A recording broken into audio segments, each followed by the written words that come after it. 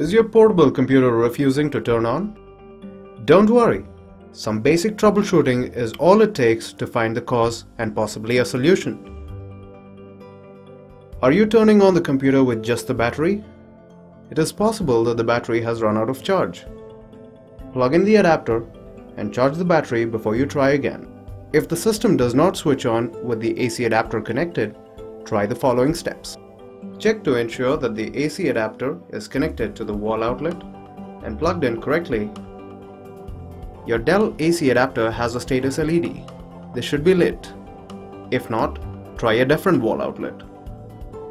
If the LED lights up with a different wall outlet, the first one is malfunctioning. If you're using a surge protector between the adapter and wall outlet, try a different slot or bypass the surge protector and connect directly to the wall outlet.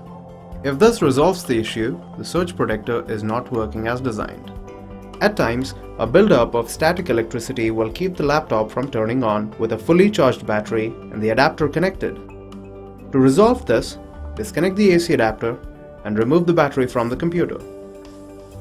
Press and hold the power button for 10 seconds.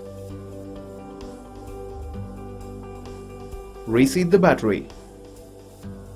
Connect the AC adapter and try switching on. The laptop should turn on now.